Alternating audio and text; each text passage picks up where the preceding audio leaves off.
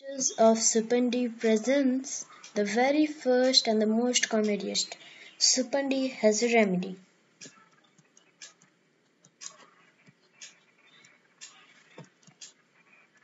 Suppandi was a foolish young boy who lived in a village with his grandmother.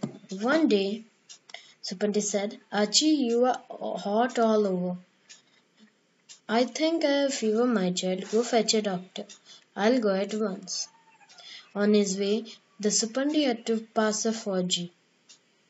He asked the forgy, Why did you put that red hot iron into the water, sir? The forgy replied, To cool it. See how cold it has become.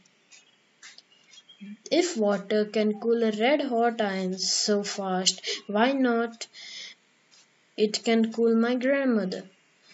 By thinking this, he went back to his home.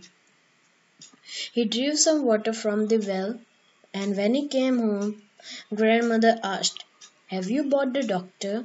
Suppandi said, No, we don't need him. This will cure you. Aye, what are you doing? Lie still, grandmother. Ah, help me, somebody. The neighbors, hearing her scream, rushed in and caught hold of this boy Suppandi. What are you doing, you idiot? Oh, grandmother, are you all right? Get a doctor, somebody. She doesn't need a doctor. Let me. Give that bucket. The villagers bought a doctor, and the old woman recovered in a few days. Suppandi said to his grandmother, If you had let me throw that cold water on you, grandmother, your fever could have gone on the very first day. So, guys, do you see how he applies his own logic to the day to day events of his life? So, to know about the more events and to laugh more, please like, share, comment, and subscribe my video.